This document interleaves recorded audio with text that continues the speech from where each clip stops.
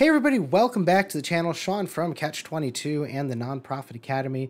And today's video, we're going to be talking all about communities, community building, and how to leverage online communities to grow your nonprofit. Now, we've talked about communities in the past. We've done a couple webinars on it. We've done a couple videos on the channel about it.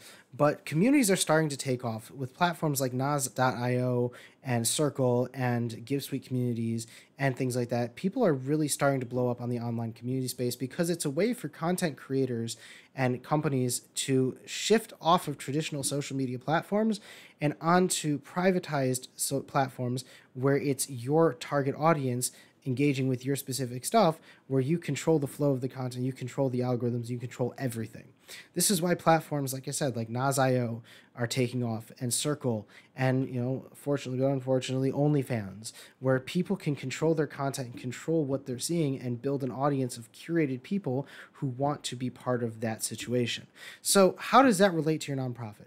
Very simple. Nonprofits are communities. They're offline communities. There also can be online communities. And a lot of nonprofits are starting to understand that you got to be online and offline in order to maximize the potential and the reach that your organization has.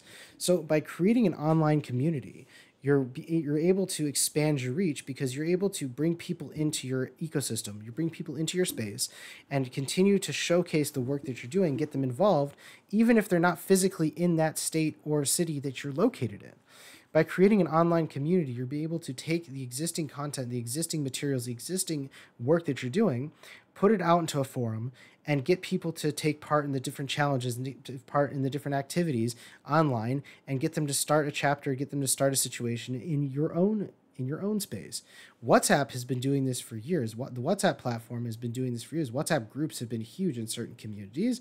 A lot of religious communities leverage WhatsApp groups for advertising, for monetization, for community outreach and growth, and they work very, very well. So with your nonprofit, you can leverage these different tools, whether you want to do WhatsApp, which doesn't cost anything, or you want to get behind one of these paywalled companies such as Circle or GiveSuite communities and leverage that. It's a big opportunity that's not to be taken lightly, because this is how people are going to start sharing their content nowadays and really try get off the big box platforms like Meta and Twitter and Instagram and everything like that.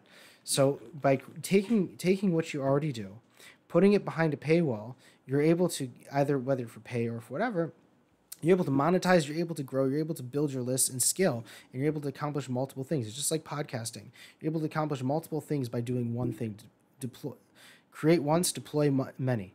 So if you're looking to leverage communities and learn more about online communities and how you can do it, you can check out my upcoming webinar all about elevating your community, accelerating the giving by using online community platforms to engage your audience, to grow your people, grow your communities, grow your list, and turn into donors.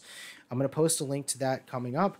And if you haven't already liked and subscribed to the channel, go ahead and do it. And I will catch you guys on the next upload.